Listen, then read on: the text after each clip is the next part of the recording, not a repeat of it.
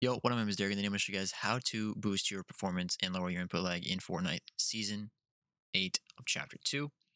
Um, this will be kind of a guide that will be updated probably frequently every time there's a new season and a new chapter. But yeah, let's get into this. So this pack will be linked in the description. It has a couple files in here, a couple folders, and we're going to do a couple of these. We're also going to talk about other tweaks you can do on your computer.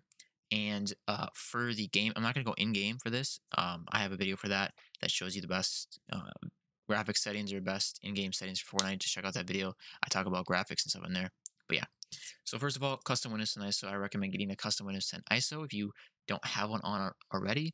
If you don't, these are the two best. So GGOS, and then this is a guide, a video that I've linked that I've made, which is the best. So I have GGOS here because I think GGOS is the best, and then FoxOS is really good too. But yeah, check out this video if you want to check out that. But yeah, FoxOS will give you the lowest latency and give you the best performance, but the compatibility is lacking in it, so I recommend GGOS. Um, and to also install custom Windows 10 ISO, you just need a program called Rufus. These discords that you can join have like links and stuff like that. There's a bunch of stuff in there you can monkey around with and look at. Um, but yeah, drivers is the next thing that we're going to talk about.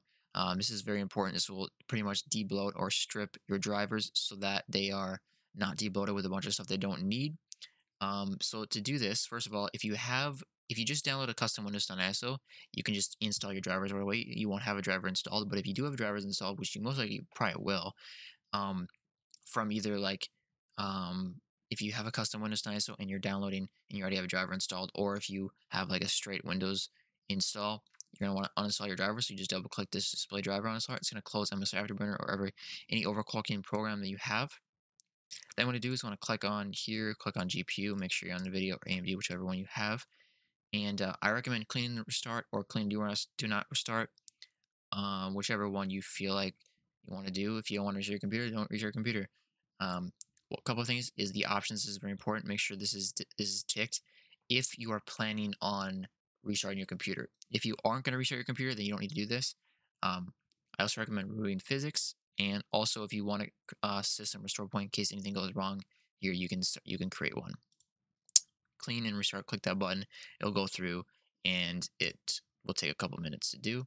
Once that's done, it will restart your computer if you selected that. If not, then go to NV clean install, and then wait for it to load up all the drivers.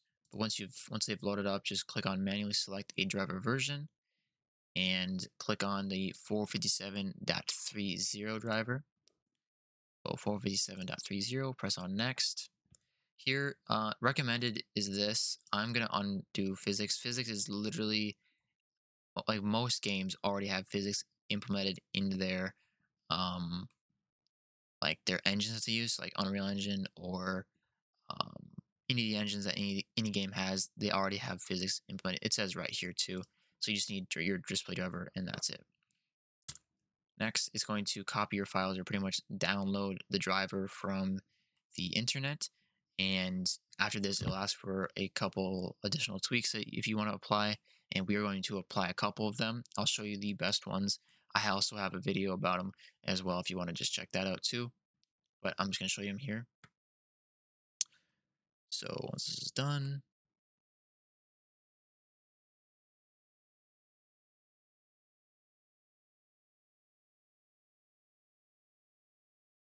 done, we want to do is display, install telemetry and advertising, perform a clean install, and then do show expert tweaks. You want to tick this one, tick this one, tick this one, and then tick this button right here. Press on next. It's going to install it. Now I'm not going to do it because I don't need to install the driver. So that's all you got to do. What it'll do is it'll pop up a Nvidia install graphics driver. Just make sure you do custom, and then make sure perform a clean install is ticked. Just for safe measures, just so you can clean it as much as possible. And that's all you got to do. Let that go through, take a couple seconds, and there you go. The next is some tweaks. Now, I will go through the NVIDIA control panel and stuff like that in a second in the video tweaks right here, so just keep that in mind. But anyways, so these are some programs and some tweaks that we're going to run, some registry tweaks that are important. So the first one is ISLC. It's a program you can run on your computer. Once you have it, once once you double click this, it won't pop up. You'll have to go in the bottom right here in the task menu here and double click it. Then it'll open up this thing.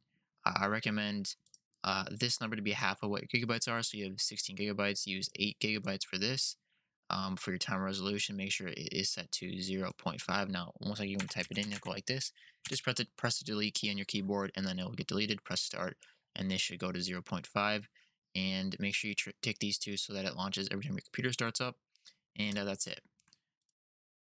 Keyboard latency or tweaks. This will lower your latency and clicks and stuff like that. If you have any problems with missed clicks of your keyboard or any keys pressed, then lower the numbers. So the lower the number, the lower latency. The higher the number, the higher latency. But if you run into any problems, then use a higher number. This tweak for mouse is pretty much the same thing for these. This is just a mouse optimization that I recommend running as well. Video tweaks, here we go. So in here, I recommend running these 4 right here, these 4 regs, and then this one is a Nvidia control panel thing that we're going to talk about.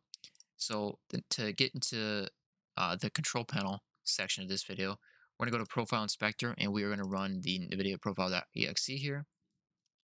Wait for this to load up a little bit. Once it's done loading up, we're going to press on this button and then press Import Profiles, double click nanny.nip, and then press OK, apply, and then we can close this. Now, if you don't, this is just one Nvidia Profile Inspector file, but there's multiple others you can find.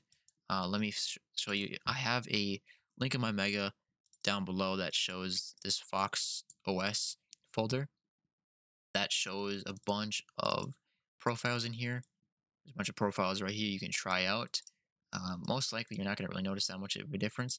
One other thing I'll say about this profile is that in Fortnite, if you have Nvidia Reflex on, okay, and you have a capped FPS frame, what it will do is it will use unlimited FPS all the time. So what you have to do is you have to disable Nvidia Reflex. Don't worry, the latency that you lose or there's not that big of a latency difference, especially for Fortnite. Fortnite is one of the best for latency. So there's not really that big of a difference there. So just disable Nvidia profile or not video, disable Nvidia Reflex in Fortnite, and then your frames will cap back at like 144, 160, whatever you have it capped at. But yeah, so power tweaks, run some of these tweaks as well. PowerShell, or power plan. So power plan is a little confusing because you need to actually import these in here. But for these, the best one is Amit. That's the best one. Now to import these, we need to type in PowerShell on our computer. Press enter. Then we need to type in power config -import, and then in quotations, we want to copy the location of the Fortnite file. So copy it like so. Then I'm going to add that little line there and press tab, and we want to press enter. Then it'll say import successfully. Yeah, now to change it, go to power plan on your computer, go to power options, and then just select the one that you imported. I imported this one. I'm just going to delete it because I don't need it, but just use it and it should be good. Amit is the lowest latency that I've noticed with latency mod, so use Amit or whichever one you want to do. You can test all 3 of them, see which one's better for you. Next is RAM tweaks, self-explanatory. Just run the one that has your gigabytes. Registry tweaks, I recommend running most of these, or not if all of these. You can run, like I said, all of them. One thing that I've noticed is if I have a thing full screened, it's like if I do this, I can't move this, I can't drag this. So there's probably a registry tweak in here somewhere that is kind of limiting that. So if you ever, if you guys find that. Next one is auto runs. Now, essentially what this is, it is a more in-depth version of like the task manager startup file. So if you go to task manager, go to startup, it's pretty much a more like in-depth version of this. So you can turn off things like software updates that are in the background, like what Firefox or Edge or any of these. You don't want them running in the background. You can disable them. There's a lot of things here.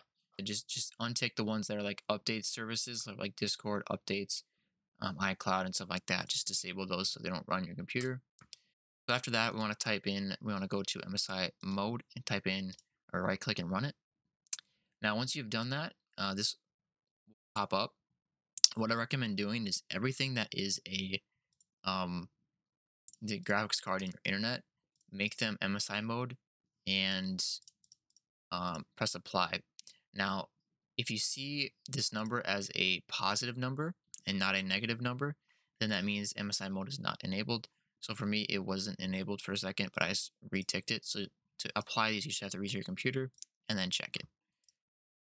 The final tweak that I'm going to talk about is deleting your Fortnite game folder. So this is already linked here, by the way. You just got to double click this and then delete your Fortnite game file and then just restart your game. Reopen your game and it will save there or it'll show up. This is essentially just going to generate a new Fortnite settings file for you. So it's not cached and debloated. So just do that. There's a couple more tweaks you can do to your computer. So if you go to C drive, program files, Epic Game, or no, C drive, program files, Epic Games, Fortnite, and then Fortnite game. When binary is 164, if you scroll down here, there's going to be 4 files here. You want to right click each one of them and then change compatibility and disable full screen optimizations for every single one of them. This can do a difference. This might not do a difference for you. It's all based on kind of your Windows version that you're on. Disable full screen optimizations. Boom. Now, there's a couple more things you can do in like the Windows settings to improve your FPS, and that is if we go to gaming, you can turn the game mode on or not. I recommend off.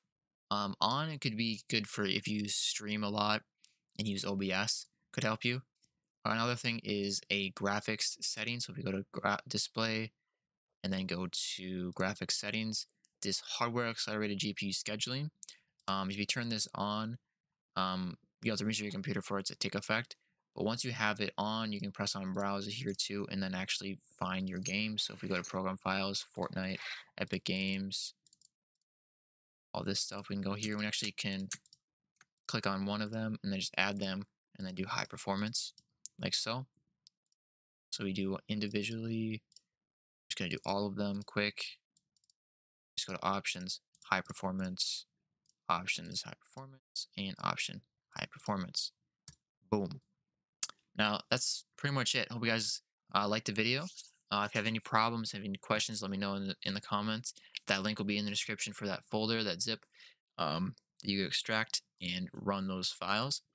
But yeah, like I said, I'll do an update one of these. I'll update these every couple of seasons.